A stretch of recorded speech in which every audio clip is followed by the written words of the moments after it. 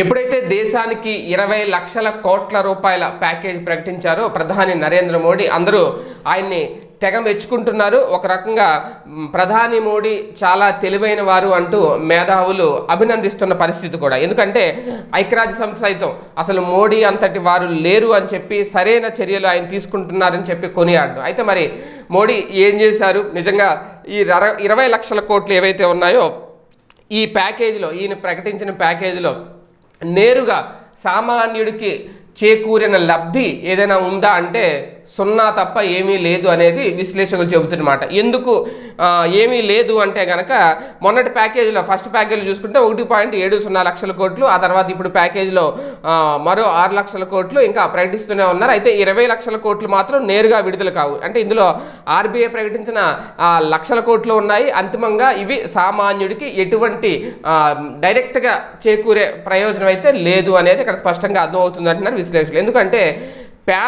ప్రజలు బ్యాంక్ ఖాతాలో, అంటే పేదలు ఎవరైతే ఉంటారో వాళ్ళ బ్యాంక్ ఖాతాల్లో నేరుగా ₹1 కూడా పడదు.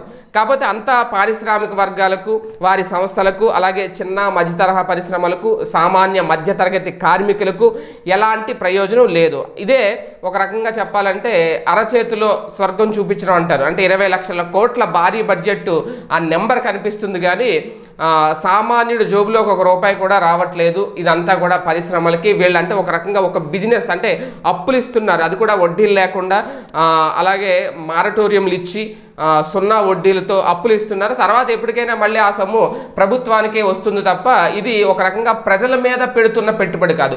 ప్రభుత్వాలు కుప్పకూలిపోకుండా పారిశ్రామికవేత్తలు అలాగే పరిశ్రమలు కుదేలవ్వకుండా కాపాడేందుకు కేంద్ర ప్రభుత్వం తీసుకున్న నిర్ణయం తప్ప ఇందులో సామాన్యుడికి ఒరిగేది ఏమీ లేదు అని చెప్పి నిపుణులు దెప్పుపడుతున్న పరిస్థితి. అయితే కరోనా అలాగే లాక్డౌన్ నేపథ్యంలో మోడీ 20 లక్షల కోట్ల ప్యాకేజు ఇప్పుడు దాని మీద ఏదో మేడిపండు చందంగా ఉందనే వార్తలు ఎందుకు వస్తున్నాయి అంటే ముఖ్యంగా ఎంఎస్ఎంఈలకు ఊతమిచ్చేందుకే 4 ఏళ్ల కాల పరిమితిలో నరేంద్ర మోడీ గారు 3 లక్షల కోట్ల రుణాలను ప్రకటించారు. అయితే ఇది 45 లక్షల చిన్న వ్యాపారులకు ప్రయోజనం అని చెప్తున్నారు. కానీ నిజానికి ఈ డబ్బులు నేరుగా వారికి ఇవ్వడం లేదు, అది కూడా అప్పుగానే. అంటే అప్పు ఇచ్చారంటే తర్వాత ఖచ్చితంగా కట్టాల్సిందే.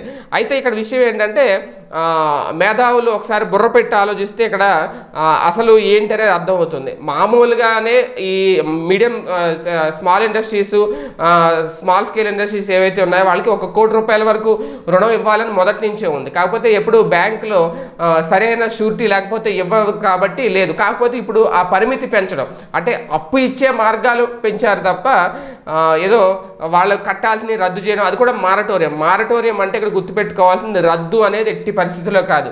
కాకపోతే తర్వాత మళ్ళీ ఇప్పుడు చెల్లించని ఈఎంఐలు ఏవైతే ఉన్నాయో వాటికి వడ్డీలతో సహా తర్వాత చెల్లించడాన్నే మారటోరియం అంటారనే విషయాన్ని స్పష్టంగా ఇక్కడ గుర్తుపెట్టుకోవాలంటున్నారు నిపుణులు. అయితే ఇప్పటికే చాలా చిన్న సంస్థలు ఈ ప్యాకేజీ మీద పెదవి విరుస్తున్నాయి. ఎందుకంటే ఆర్థిక కార్యకలాపాలు ఆగి ఒకవేళ నగదు ప్రవాహం లేకుండా పోయింది అని, అలాగే కార్మికులు సిబ్బంది ఇప్పుడే చాలామందికి కార్మికులకి సిబ్బందికి వేతనాలు కూడా ఇవ్వట్లేదు చాలా సంస్థలు. ఈ టైంలో వారికి డైరెక్ట్గా నగదు బ్యాంకుల్లో వేసేలా ప్యాకేజ్ ఇస్తే ఒకవేళ మేలు జరిగేదేమో. కానీ ఈ సిచ్యువేషన్ అయితే అలా లేదు. డబ్బు అయితే భారీ కనిపిస్తుంది ప్యాకేజ్ అయితే.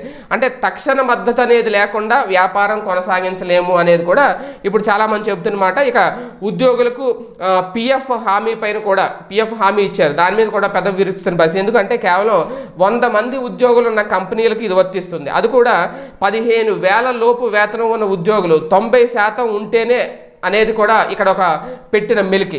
అంటే దీన్ని బట్టి చూస్తూ ఉంటే మోడీ ఇచ్చే పిఎఫ్ అసలు ఉపశమనం అని ఎలా అనుకోవాలో కూడా ఇక్కడ అర్థం కాని పరిస్థితి అనేది నిపుణులు చెబుతున్నమాట. ఫైనల్గా చూసుకుంటే కనుక నరేంద్ర మోడీ గారు ఇచ్చిన ఈ ఆర్థిక పరిపుష్టి ఏదుందో కేవలం ఎంఎస్ఎంఈలకు మాత్రమే కాస్తంత వరంగా మారింది అనేది. ఎందుకంటే ఆర్థిక ఒత్తిడి ఎదుర్కొంటున్న కంపెనీలకు ప్రయోజనం పూర్తిగా శూన్యం అనేది కూడా నిపుణులు చెబుతున్నమాట.